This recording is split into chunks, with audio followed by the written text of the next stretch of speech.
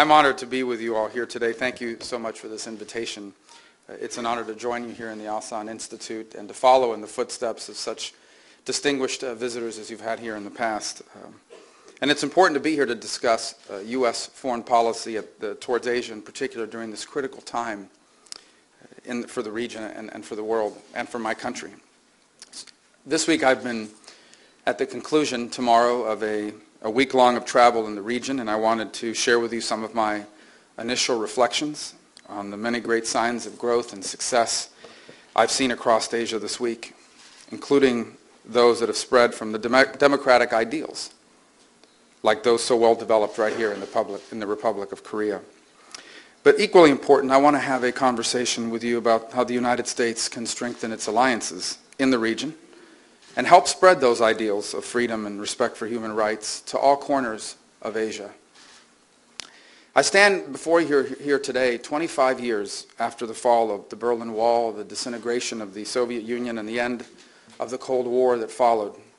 1989 marked the so-called Year of Miracles in Europe. And as the Berlin Wall was torn down and the Iron Curtain that divided a continent was lifted, it freed millions of people from communist rule. All this occurred just a few years after South Korea had made its full transition to democracy. At that time, many policymakers thought that communist rule here on the Korean Peninsula would soon fall as well. In 1989, we also witnessed the Tiananmen massacre, which marked both a setback in the spread of freedom and, in hindsight, indicated the resilience of authoritarianism in Asia. Despite this, many believe that over time the Chinese government would realize the true path to prosperity, including real opportunity for its citizens, would occur only in tandem with meaningful democratic reforms. Now, decades later, we're still waiting for liberty in both China and in its close ally, North Korea, even as those two countries have taken different paths economically. In fact, in Asia, we are faced with the paradox that half of the world's population lives in Asian countries that are deemed not free, while at the same time, more people live under liberal democratic rule in Asia than in any single region in the world. That said, significant work remains ahead if we hoped for freedom to fully eclipse authoritarianism and totalitarian rule in this vital region. Our first priority must be effectively dealing with the challenge of North Korea's ongoing provocations and its aggression. Indeed, this should be the shared priority of all people around the world who value peace and liberty and human rights. Sadly, decades of attempts to deal with this rogue and murderous regime have failed to prove fruitful. Diplomatic attempts by the United Nations and our allies to improve relations with the North have not been met with reciprocal actions. Instead, what we've seen is the North develop its nuclear capabilities and its missile programs, proliferate sensitive technology to rogue regimes, take unacceptable military actions against South Korea, seize American hostages, and deepen the repression of its own people. Some of you here today may have family members living in the North. I can't help but think of the experiences of so many of the people who came from the same place my parents came from, Cuba. Where I live from in Miami, Florida, there are so many people like me who are the sons and daughters of Cubans who came to the United States. Many others have themselves fled the repression and tyranny of the Castro regime. Most have family or friends that are still stuck there, still languishing under the iron fist of a dictatorship just miles away from where they themselves enjoy freedom. The American people, like the citizens of your country, they value and they treasure their status as a free people.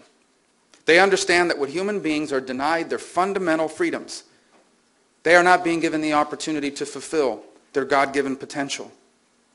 They realize what it says about a regime when the elite are well fed, but the people are left to starve in the streets. They understand that in 2014, it is reprehensible for hundreds of thousands of people to be imprisoned in gulags for no reason other than that the family they were born into, or subject to the whim of one person. That's why we must continue to work towards the day when there is a unified Korean peninsula that will be prosperous and stable and, most importantly, democratic. And I believe, and I personally pray, that that day will happen soon, and that will happen in our lifetimes.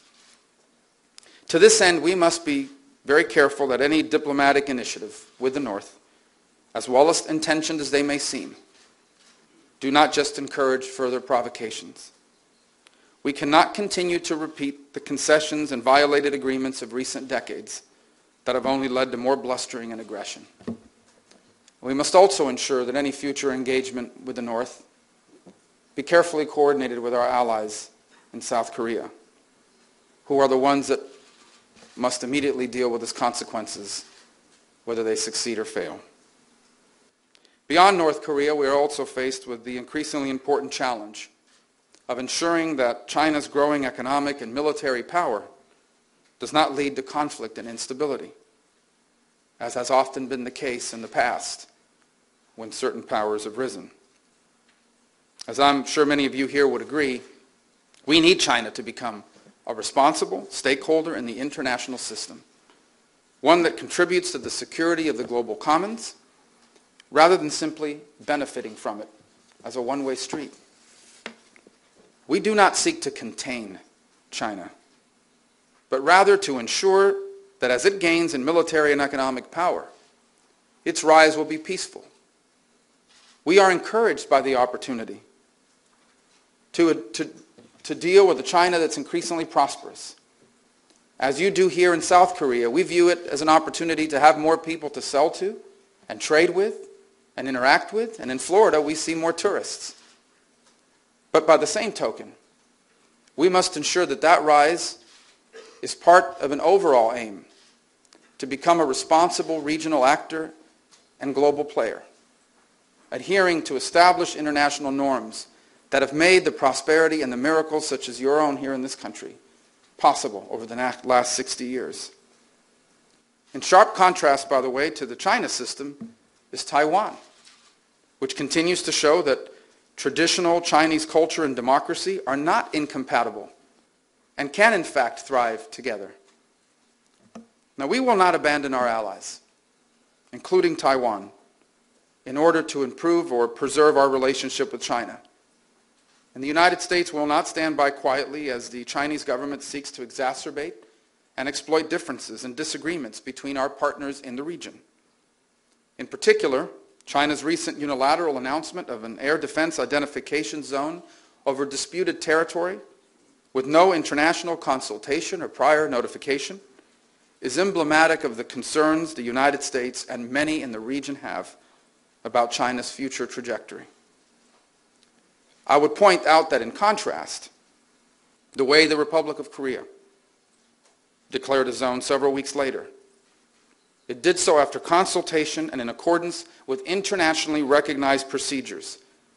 This is a living and vivid example of a responsible approach to these sorts of sensitive issues.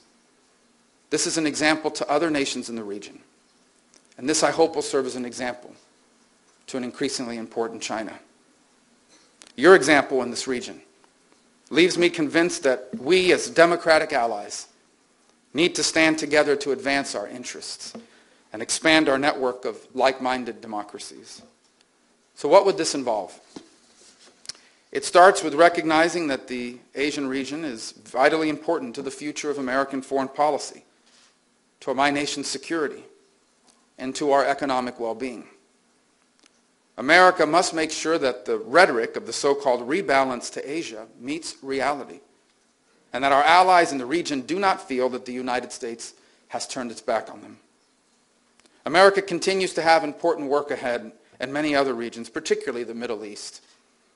But our global commitments strengthen our place as Asia's indispensable power rather than detracts from it. The fact is that the United States has long been a Pacific nation and a Pacific power, and it is vital that we continue to maintain our robust military and diplomatic presence in the region while adapting that power to new realities, both here and elsewhere. To this end, we need to utilize all the elements of American national power, be they military, economic, or diplomatic, to make clear to all nations, friendly or otherwise, that U.S. policy towards Asia is more than just rhetoric. First, we need to continue increasing our military presence in Asia, and I applaud the attention and efforts that Secretary Hagel has recently made in this regard. By the way, yesterday I spent some time at the demilitarized zone, the DMZ, and had the chance to meet soldiers from my home state of Florida who are there on the edge of freedom, as they described it, to keep peace on the Korean Peninsula. I also met deployed Americans in Japan earlier this week, and in the Philippines I was able to witness firsthand the impact our men and women in uniform have had in the relief efforts after the typhoon. I got to see up close the truly vital work that all of our brave men and women in uniform are performing every day to ensure the sustainability of these security contributions in the region. American policymakers must find ways to ensure that our efforts to be fiscally responsible do not undermine our progress. To this, there is still much work to be done in this regard, but I remain confident that our commitments in Asia can be adequately resourced. Economically, the U.S.-Korean relationship is a major success story. Given what it's achieved in the last 60 years, South Korea has become a model for others. I was commenting just yesterday on my ride to the DMZ, how as a son of Cubans and living alongside so many in my community who have been exiled from their homeland, I look to South Korea as an example of what I hope one day Cuba will become. A nation that uses innovation and responsibly uses its resources, most importantly its people, a highly educated people, to craft for itself prosperity and a place on the global stage. We need more examples like this around the world. But it begins by invigorating the ones we already have, and your country is one of them. Your country's transition from a recipient of international assistance to one of the world's leading providers of aid to nations in need is a transformation that we are working together to achieve elsewhere in the world. Going forward over the next 60 years, we need to build on the success of the U.S.-Korea Free Trade Agreement. And once the Trans-Pacific Partnership, TPP, is concluded, find ways for other interested nations, such as South Korea, to join. This will allow us to further unite our economies on either side of the Pacific in the name of creating commerce and business opportunities for millions throughout North America, South America, and Asia. Key to this, as you've seen from the experience of the U.S.-Korea Free Trade Agreement, is ensuring that there's bipartisan support for free trade in the United States Congress. We're also looking for decisive action from President Obama to close a deal on TPP and reclaim an international leadership position for our country on free trade and open trade. I've said before that I support trade promotion authority for the President, and I hope to support the Trans-Pacific Partnership once it is concluded and the details are provided to the Congress. And I remain optimistic that there will be bipartisan support in the United States for both. I also believe we should look for ways to extend access to visas to the citizens of South Korea, to provide opportunities for those who wish to conduct business in America. I represent a state that benefits greatly from foreign tourists and business. I know that there's great interest in the Republic of Korea and in other close American allies to increase the allocation of visas for those who want to work and study in my country. And we should examine that as well. Also, as America's energy situation goes through a dramatic transformation, I think we need to closely examine, once our own indigenous needs are addressed, how America's energy boom can also benefit our close allies, including and especially those here in Asia. And finally, we need to ensure that our diplomatic efforts in the region match the steps we are taking in the security and economic spheres. And to that end, let me acknowledge that I understand that there are deeply painful and sensitive issues that are being dealt with in this region between some of our partners. And I understand that the pain is truly unimaginable for those who didn't live through it or perhaps are not familiar with it. These are real challenges, and we cannot ignore them. But by the same token, we also have a real challenge, and that's the freedom and security and prosperity of this region and of this country in partnership with mine over the next 60 years and beyond. And in that end, the United States needs Japan and South Korea to work together. A closer bond between our treaty allies will immeasurably improve security in the region and enhance America's security as well. To aid cooperation and understanding between our allies, I hope that the United States will consider modifying the so-called hub and spoke model, in which the United States is always at the center of the most important strategic interactions. And instead, I hope we can explore finding ways that our allies and partners can be further empowered to tackle these challenges jointly, with the knowledge that the United States would still remain deeply committed to the security and the prosperity of the region. This means building and deepening the cooperation that you and that other U.S. partners have begun with emerging partners, such as India. It means establishing new avenues of cooperation in the defense, civil, and economic spheres between democracies in the region. It means taking a hard look at current regional institutions to see whether they are up to the challenge that we are facing in the decades to come, an emerging challenge, a multifaceted challenge, a challenge that seems to evolve every couple of years in a new direction. By the way, this is not always as easy as just moving more military assets into the region or capitalizing on the economic success of our partnership, but it's just as important as the other areas I've discussed. In closing, let me just say a few words about the state of the debate in my country, in the United States. As I've served on the East Asia Subcommittee on the Senate Foreign Relations Committee over the last few years, over the last year really, I've been encouraged by just how bipartisan our policy towards Asia has been. Nonetheless, it is true that there are many in the Congress and across my country that increasingly are skeptical about why America needs to remain so active in international affairs. Some wonder how events that happen halfway around the world have any impact on our lives. They're impacted by a decade of sustained conflict in the Middle East. And they're also impacted by the loss of life and the injuries that so many of our servicemen and women have suffered in those conflicts. Some ask why it matters how China develops or how it treats its people or neighbors as long as our trade and our commerce isn't impacted. Some even wonder why America should be bothered by a rogue regime like North Korea that seems incapable of providing for its own people, let alone taking on the United States. But I know that whatever our challenges at home, while these sentiments I've expressed to you are real and need to be addressed, most Americans understand in their hearts the price we pay when we step back from the world stage.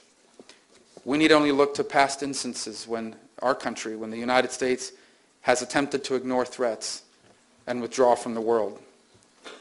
And the pain caused from those experiences have taught us an important lesson, that foreign policy, and this is increasingly true, that foreign policy is domestic policy. When liberty is denied and economic desperation takes root anywhere around the world, it ultimately affects us at home as well. It causes instability, which leads to economic threats and human rights abuses and security concerns that directly concern the interests of the American people. Just 2 days ago, I paid my respects at the American Cemetery in Manila, where over 17,000 American service members from World War II were laid to rest.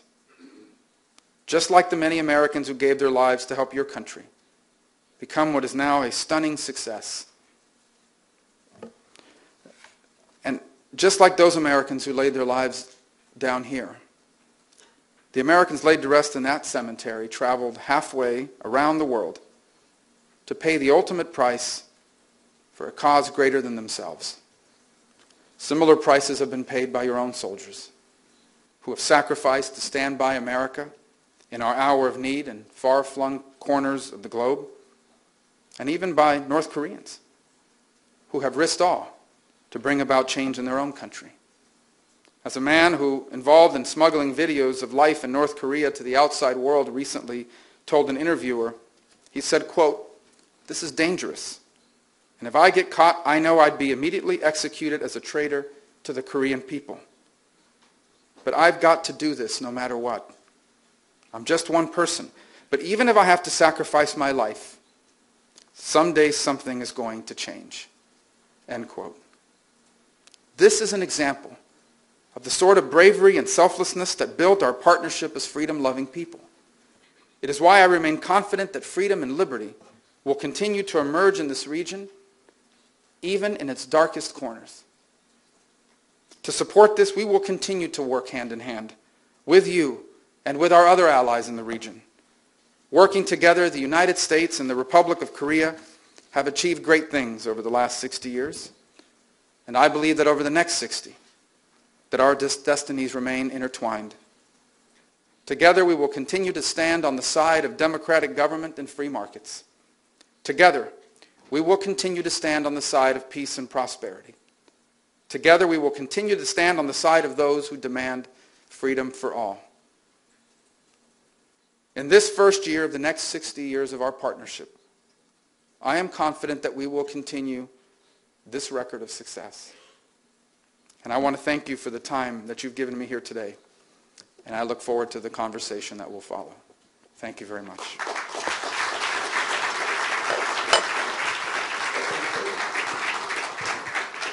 Thank you. Senator Rubio greatly agreed to take some questions from the audiences, and we have sequential interpretation by Ms. Kim. 질문을 받겠습니다. 여기 순차 통역이 준비되어 있습니다. 질문을 짧고 천천히 말씀해 주시면 감사하겠습니다. 마이크가 준비되어 있습니다.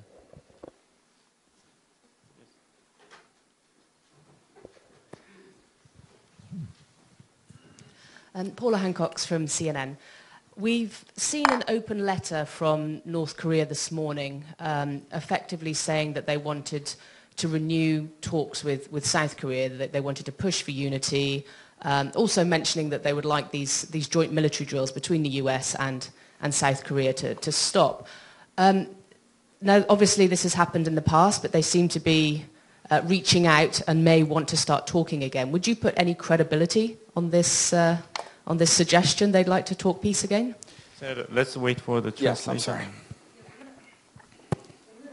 보도에 따르면요, 북한이 다시 한번 공개적으로 대화를 요청을 하면서 손을 내밀어 평화를 위해서 노력을 하겠다라고 하면서 남한과의 대화할 용의가 있다는 점을 강조했습니다. 그리고 한국과 미군 간의 그 연례적인 군사훈련을 중단할 것을 주장을 했는데요. 물론 과거에도 이러한 제안이 북한에도 있었습니다만은 좀 더 적극적으로 북한이 대화를 위해서 손을 내밀고 있는 것 같습니다. 이번에 이러한 북한의 제안에 대해서 이것은 믿을만하다고 보시는지요?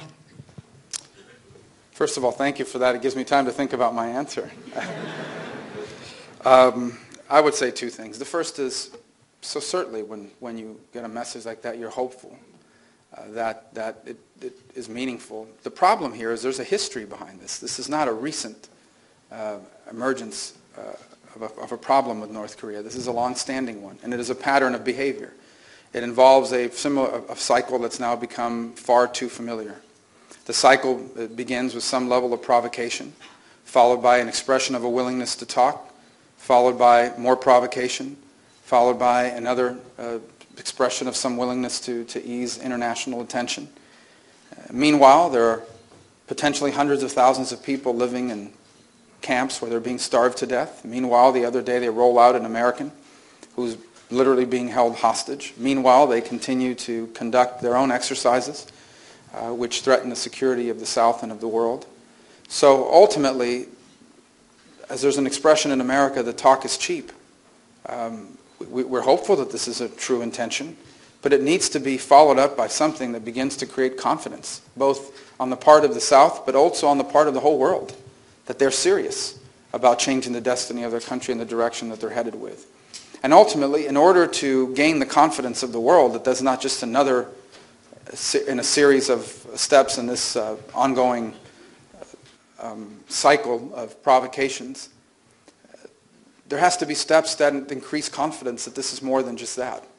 And so far, I've not seen that, and not sure anyone has. So, again, I think the problems with the North are deeply fundamental, and they go well beyond an open letter. I think there's steps they would have to take to ensure that they're serious about changing their relationship with the rest of the world and with their fellow Koreans to the south.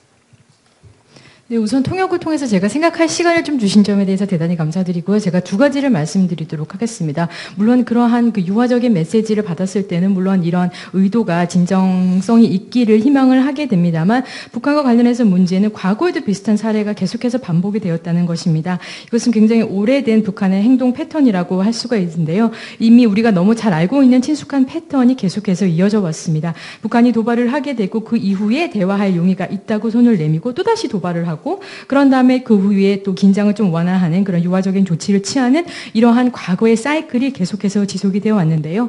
북한 같은 경우에는 지금 북한 내에 수십만 명의 사람들이 아직도 집단 수용소에 수용이 되고 있고 사람들이 굶주려 가고 있습니다. 그리고 미국인을 아직도 사실상 인질 상태로 잡고 있고요. 또 한국뿐만 아니라 전 세계 안보를 위협하는 군사훈련도 북한에서 지속을 하고 있습니다. 그래서 북한이 이러한 의도를 내비쳤을 때 이런 의도의 진정성이 있기를 바라지만 핵심은 이를 신뢰할 수 있는 신뢰를 쌓을 수 있는 그런 추가 후속적인 조치가 따라야 한다는 것입니다. 그래서 한국과 전 세계뿐만 아니라 이들과의 관계를 개선하고자 하는 의도가 굉장히 진지하다는 모습을 북한이 보여줘야 하고요. 그리고 북한이 이끌어갈 방향, 앞으로 나아갈 방향을 조금 변화할 것이다라는 모습들을 보여줘야 한다고 생각을 합니다. 그래서 전 세계의 신뢰를 얻을 수 있어야 한다고 생각을 하는데요. 이를 위해서는 단순히 이러한 지속적인 과거의 도발 그리고 유화적인 제스처의 이런 패턴과 사이클을 지속을 할 것이 아니라 신뢰를 얻을 수 있는 그런 조치를 취해야 된다고 생각을 합니다. 하지만 저뿐만 아니라 여기 계신 어떤 분들도 그러한 모습을 아직까지는 보지 못하는 것이 사실입니다. 그래서 북한과의 근본적인 문제는 단순히 이렇게 공개적으로 의도가 있다는 메시지를 보내는 것을 떠나서 정말로 진지하게 한국뿐만 아니라 전 세계와 관계 개선의 의지가 있다라는 점, 이에 구체적인 조치를 보여줘야 된다는 것이라고 봅니다. 네, 감사합니다. I didn't realize how much I talk. 저 뒤에 강찬호 차장 중앙일보. 네, 중앙일보 선데이 매거진의 강찬호 부장입니다. 아까 한일 관계의 중요성 언급하셨는데요. 박근혜 대통령은 일본이 과거사에 대한 잘못된 입장을 좀 명확히 바꾸는 그런 모습을 보일 때 이제 한일 정상회담이 가능하다는 입장입니다. 이런 입장에 대해서 어떻게 평가하시는지요? 그것이 옳은지 아니면은 조금 일본이 아직 태도를 바꾸는 모습이 보이지 않더라도 한국이 전향적으로 한일 정상회담을 해야 된다고 생각하시는지 입장을 밝혀주시기 바랍니다. Hello, my name is Kang Chano. I'm from 중앙일보 Sunday Magazine. You talked about the importance of the relationship between Tokyo and Seoul. And President Park Geun-hye mentioned earlier that Japan needs to change its position and views on some history issues before there is an actual summit between the two countries. And what's your view on this position? And also, do you think that the Republic of Korea government should act first, even before the Japan shows any signs of such actions, changing their perspectives on the history? Well, thank you for that easy question. Here, my comments on it are as such. First of all, this is an incredibly delicate and painful issue, which I recognize, and I do not believe it would be productive for American policymakers to tell countries how they need to pursue their foreign policy. Here's what I can comment on. I can comment on the importance of our national security and the national interests of the United States, that South Korea and Japan are able not just to speak to each other, but are able to coordinate efforts. I can tell you how promising I think it would be for the region for that to be reestablished. And I can tell you that I acknowledge what a challenge it is with regards to the certain situation that's in place right now. And what I think the U.S. can continue to do is to continue to state the importance of that relationship being repaired and to encourage both countries to figure a way forward, because the challenges and the opportunities of the future mutually impact both countries and impact our alliance in a very significant way. So I think that this is clearly an issue that we're interested in from the perspective of the United States' national interest. And it is in our national interest that the relationship between Korea and Japan be improved. How that's done, I think, will be unfortunately an issue that I can't prescribe a solution for you today as an American policymaker, because I believe that it is largely a decision that needs to be made by the two countries engaged in this uncomfortable situation and very delicate situation that we find ourselves in now. 네, 감사합니다. 우선 제가 굉장히 이것이 민감하고 고통스러운 사안이 있다는 점을 충분히 인식을 하고 있습니다. 하지만 제가 미국의 정책 입안가로서 다른 나라의 외교 정책을 어떻게 해야 한다라고 이렇게 말씀을 드리기는 조금 생산적이지 않은 것이라고 생각을 합니다. 하지만 말씀드릴 수 있는 것은 미국의 국가 안보라든지 미국의 국가 이익에 있어서 한일 관계가 개선되는 것이 얼마나 중요한지, 단순히 양국이 서로 대화를 하는 것이 아니라 양국이 서로 협력을 하고 계속해서 조율을 해나가는 것이 얼마나 중요한지를 강조드리고 싶고요. 그리고 이러한 노력이 다시 재개됐을 때 미래가 얼마나 더 밝은지에 대해서 말씀을 드리고 싶습니다. 물론 몇몇 지역에 관련돼서 지금 이와 관련돼서 양국 간에 아주 어려운 도전 과제가 있다는 점을 저는 충분히 인식을 하고 있습니다. 미국은 계속해서 양국의 관계를 회복하는 것이 중요하다라고 강조를 할 것이고요. 그리고 양국이 어떻게 하면 진전된 방향을 파악할 수 있을 것인지 논의를 하라고 계속 강조를 할 것입니다. 그리고 동시에 이렇게 만약 관계가 회복이 되게 된다면 물론 도전 과제도 있지만 큰 기회가 된다라는 것이고요. 이것이 단순히 양국뿐만 아니라 미국의 동맹 관계에 크게 영향을 미칠 수 있다는 점을 강조할 것입니다. 물론 미국의 입장에서는 많이 관심을 가지고 있는 분야이고 또 한일 관계라는 것이 미국의 국가 이익에도 직접적으로 연관이 되기 때문에 많은 관심을 가지고 있지만 이것을 어떻게 추진을 하고 개선을 할 것인가에 대해서는 다시 한번 강조드리지만 미국의 정책 입안자로서 제가 어떻게 해결책을 말씀드릴 수는 없을 것 같습니다. 그래서 결국은 이제 한일 양국이 어떻게 이것을 이 민감하고 좀 어려운 사안을 해결해 나가고 대화를 해 나갈 것인가를 결정하는 것이 그 양국의 몫이라고 생각합니다. 예, 감사합니다. 여기 아까 손 들은 김지윤 박사. 마이크로폰.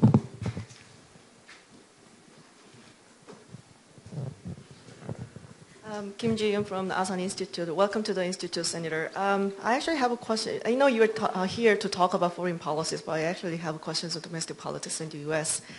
I understand that there's some worrying voices from the conservative side that there's a weak to strong social conservatives in the Republican basis. And then, Tea Party movement kind of exemplifies that.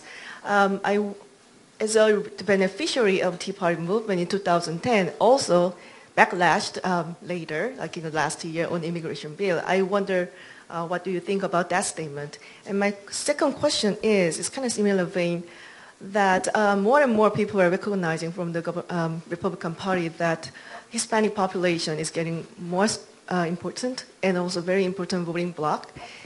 And that's probably one of the reasons, that's partly one of the reasons that you are considered to be the presidential hopeful for 2016.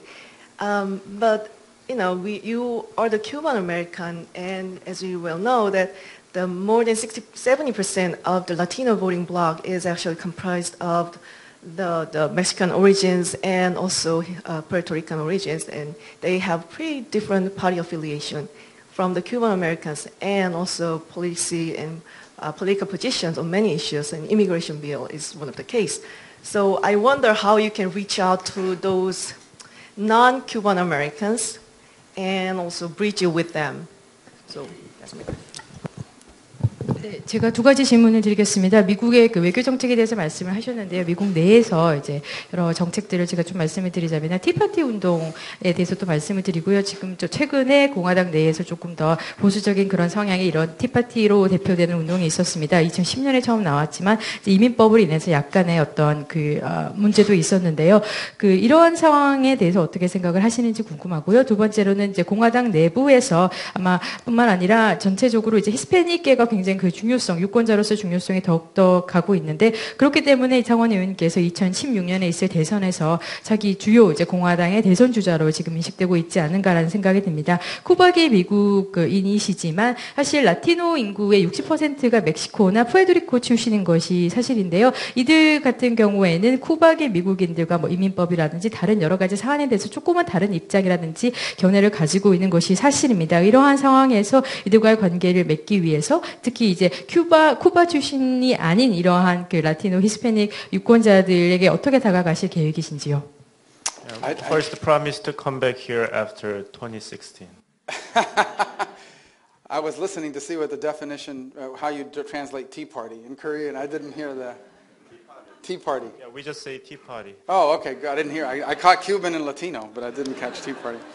So let me handle both of your questions, which are issues that I deal with quite a bit in domestically in the United States. As far as the best way to understand what's happening, in my view, in America today is this pervasive sense of economic insecurity. We used to have jobs where even if you just graduated high school, or perhaps even if you didn't finish your education, you could still find a job that paid a livable wage and raise your family. My parents were able to do that as immigrants that had no formal schooling beyond the age of 9 or 10. The nature of the economy has changed all over the world, but especially in the United States. Today, the jobs that pay enough money to live off require a higher level of education and skill than ever before.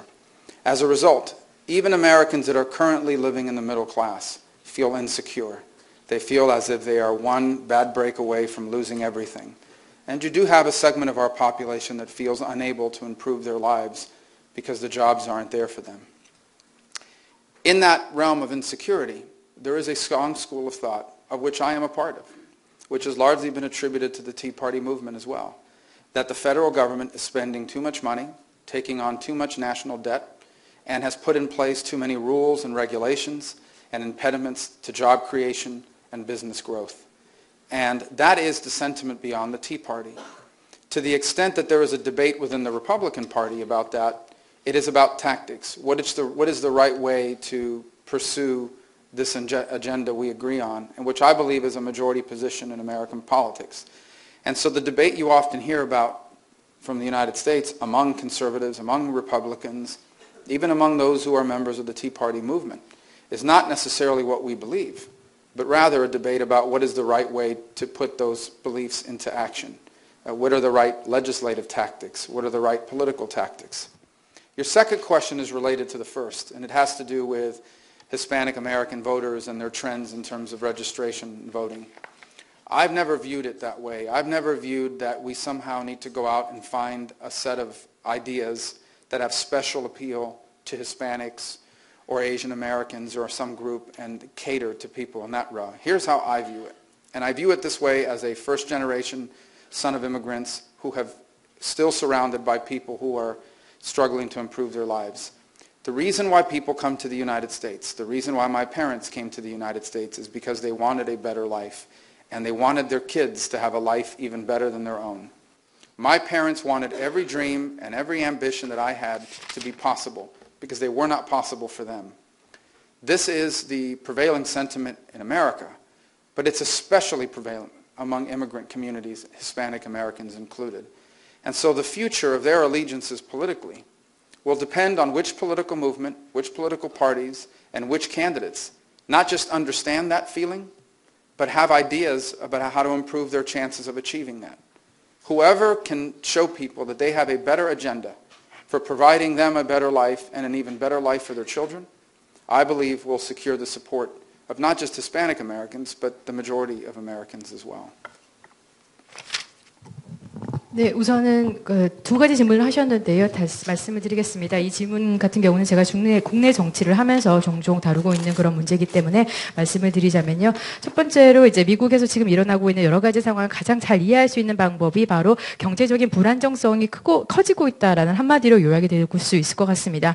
예전에는 미국인들이 고등학교만 나와도 심지어는 이제 정규 교육을 마치지 않아도 그래도 가족을 부양할 수 있는 일자리 같은 것은 충분히 가질 수가 있었는데 그래서 저희 부모님도 그랬고요. 저희 부모님 같은 경우에는 이제 9살, 10살 이후로 제대로 된 교육을 받지 못하셨지만 미국에 오셔서 일을 가지고 이제 가족들 생계를 꾸려나갈 수 있었습니다. 하지만 근본적으로 경제의 어떤 성격이 바뀌었다고 할까요? 전 세계에서 일어나는 현상이고 특히나 미국에서 이것이 더욱더 심화되었습니다. 그래서 오늘날에는 충분히 가족을 먹여 살릴 만한 그런 일자리를 갖기 위해서 그런 직업을 갖기 위해서는 고등교육이 필요하고요. 그리고 어떤 능력과 기술을 갖춰야 하는 것이 필수적입니다. 이러한 상황에서 미국 내 중산층도 점점 불안감을 느끼고 있는 것이 사실이고요. 한순간 자기들이 가진 모든 것을 잃을 수도 있겠구나라는 불안감에 사로잡혀 있습니다. 그렇기 때문에 일자리가 없기 때문에 내 삶이 더 이상 나아지지 않겠구나라는 어떤 자괴감에 빠지게 되는 것이 문제입니다. 그래서 이러한 상황에서 저도 또 포함된 이런 여러 운동, 특히 이제 티파티도 여기에 일부분이 있습니다만은 많은 사람들이 가지게 된 것이 연방 정부가 너무나 많은 재정적인 지출을 하고 있고 너무나 많은 규제를 하고 있고 또 너무 많은 지출이 있기 때문에 결과적으로 일자리 창출과 비즈니스 그 기업들의 성장이 저해받고 있다라고 보는 시각들이 있게 되었습니다. 이러한 그 상황에서 저희 그 국내에서 정치권 내부에서는 구체적으로 이런 상황을 어떻게 개선을 할 것인가 조금 전술적인 그런 방법에 논의가 초점이 맞춰져 있는데요. 이것이 대다수의 정치인들이 가지고 있는 생각입니다. 공화당 내부나 보수적인 성향을 가진 사람 그리고 티파티 내부에서도 단순히 우리 신념에 따라서 이것을 해야 된다. 그 신념 자체가 중요한 것이 아니라 이것을 실현하고 있는 자신들이 믿고 있는 것을 실현할 수 있는 구체적인 그런 방법에 대해서 더 많은 관심을 가지고 있고 이것을 실현할 수 있는 구체적인 정치적 또 경제적인 방안이 무엇인가에 더 많은 초점을 맞추고 있다고 말씀을 드리겠습니다. 두 번째로 질문에 대한 답을 드리면요.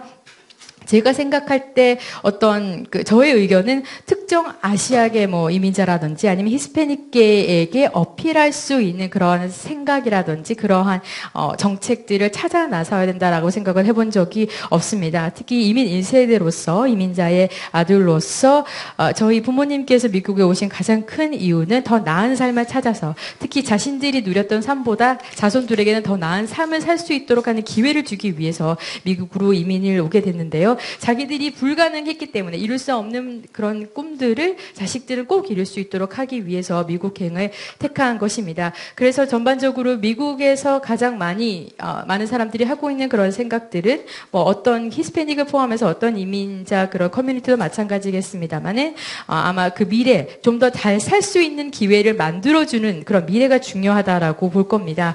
그래서 어떠한 신념을 가지고 있다라는 그 자체가 아니라 이것을 이뤄낼 수 있는 그런 정당이나 그런 후보들이 아마 지지를 받을 수 있으리라고 생각을 하고요. 즉 자기들이 더 나은 삶을 살 수 있도록 그것을 가능하게 해주는 사람들이 아마 지지를 히스패닉이든 그런 거 상관없이 유권자들의 폭넓은 지지를 받을 수 있으리라 생각합니다. 예, 참 유감스럽게도 상원의원께서 다음 스케줄이 잡혀 있기 때문에 질문을 받지 못하고 클로징 리마크를 간단히 듣는 걸로 행사를 마무리해야 되겠습니다. Instead of taking another question, since you have busy schedule, why don't you make a closing remark? Well, thank you for that opportunity. First, again, thank you so much for this invitation and the chance to speak to you. The purpose of this trip for me, as much as anything else, was to be able to get back home and encourage more of my fellow American policymakers to begin to think strategically about the challenges that we face in this region. I fear too oftentimes these issues are analyzed in simplistic ways, and sometimes we ascribe to them notions of the world that are no longer applicable, ideas that once mattered 20, 25 years ago, but perhaps no longer apply. And I would just close by saying 3 points that I want to make. The first is I believe this, despite the challenges that exist in this region, the opportunities are even more exciting. And the opportunities are very real. The world, I think, is flatter than it's ever been. The ability of people to buy, sell, and trade, invest in one another is higher than it's ever been. The ability of students to travel abroad and study is higher than it's ever been. The ability to innovate, both in partnership and in competition, is better than it's ever been. I was commenting this morning that I read that after years of being told that they needed to make their screens bigger, Apple has now decided to make their screens bigger on the iPhone. Well, they didn't arrive at that by themselves. They arrived at that because of competition. because there's another product in the market that you may have heard of, which has created real competition, and they're responding to competition. And these are the sorts of positive things that exist when you can trade. But trade is built on the second point, and that is security. Look at the prosperity of this region. Look at the millions of people who just 2 decades ago, not just in this country, but throughout the world lived in deep poverty and despair, who now live in the middle class, and whose children have the opportunity to live an even better life. That's an extraordinary achievement, but one that would have been impossible without the stability of our regional security cooperation, without freedom of the seas, without established international norms, and without the military power to back them up. And we cannot walk away from what we've achieved in that regard, because it undermines everything else we've achieved. And my last point is, I was struck yesterday as I visited the border with the North and the DMZ, that what I visited yesterday wasn't just a geographic border. It was the literal divide between freedom and oppression. It was the divide between democracy and totalitarianism. It was the divide between opportunity economically and a stifling economy. It's a graphic example that before I came, I showed my pictures, the iconic picture of Google Earth that has a map of the peninsula. To the south is a well-lit country, symbolic of the light of freedom and opportunity. And to the north there's darkness, symbolic of what is denied to human beings, not just in the north, but in too many places around the world. What we've achieved over the last 60 years together, and what you've achieved in this country, particularly over the last 20 and 30, is nothing short than an economic and political miracle. And you have to continue to build upon that. We have to continue to build on that. Because it doesn't just matter to people on this peninsula. It matters to nations that aspire to the same thing themselves all over the world. That's what's at stake here. I want my children to inherit a world that looks better than the one they live in now. And I want all of our children to inherit a world where Asia looks more like South Korea and a lot less like the North. And you can certainly help us achieve that, and we can achieve that together by continuing our important alliance. Thank you for the opportunity to speak to you here today.